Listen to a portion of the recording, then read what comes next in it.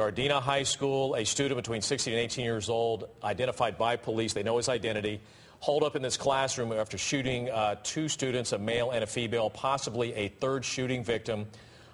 He was in this classroom with all of these students, and now this young man is getting on the ground, and this appears to be the suspect. When I went to Gardena High, it was an outstanding high school. You could graduate from Gardena High and go right directly into college. You pass any kind of an exam they want to give you to get into college.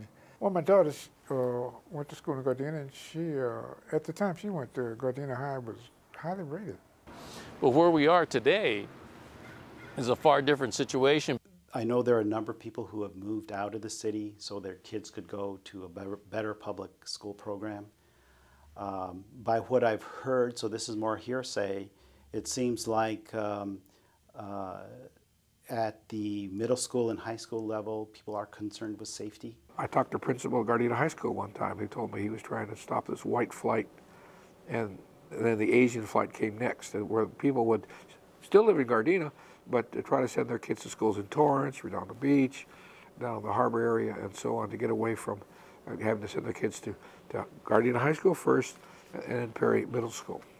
Why in the world would you want to send your kid? Why would you bring your family here to Gardena to put your kid through a school that is a hotbed for problems, you know? This is the second largest high school campus in all of Los Angeles Unified School District. We have about 34 acres here. This school is, larger than some universities. Our public high school, Gardena's come under fire for so many different reasons. A lot of racial tension in the schools. Plus we have a revolving door of administrators going through Gardena High School, which has really hurt. And from what I've heard, and I don't know how true it is, but Gardena High has been the dumping grounds in the LA Unified, where you got problem students, ship them to Gardena High School.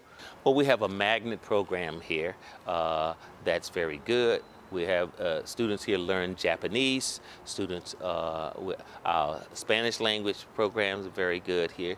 Our science programs fairly highly rated, and just overall. It doesn't do any good for a kid to go to school and not have the teacher not have control of the classroom. That's just a waste of time. So they had to come up with a solution for that.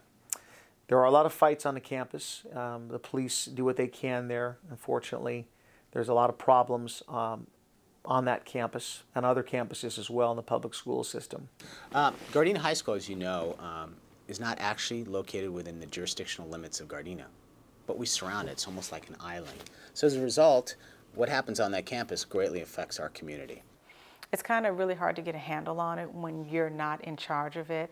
But at the same time, if anything happens, our resources from the City of Gardena have to come in, whether it's Gardena Police Department, whether it's Public Works, right around the school, and take care of the problem.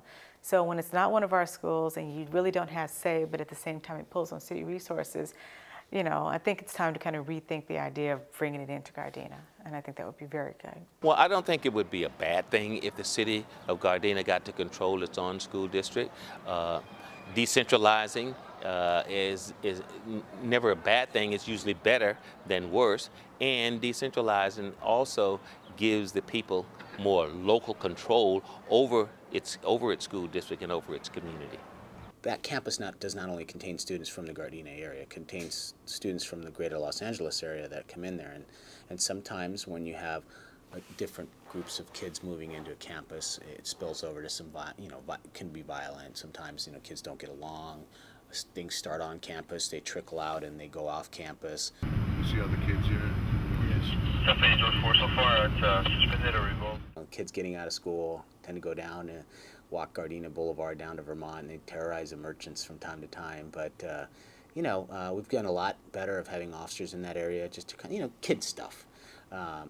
Keeping the kids from, harassing the businesses too much. A few years ago, I had a friend of mine who taught at Gardena High School told me that Washington High, the school just north of us, they got to freeze their enrollment the day school started. So the kids who came in late had to go to Gardena High. What kind of kids would come to school a week after school starts in September? Not the best kids.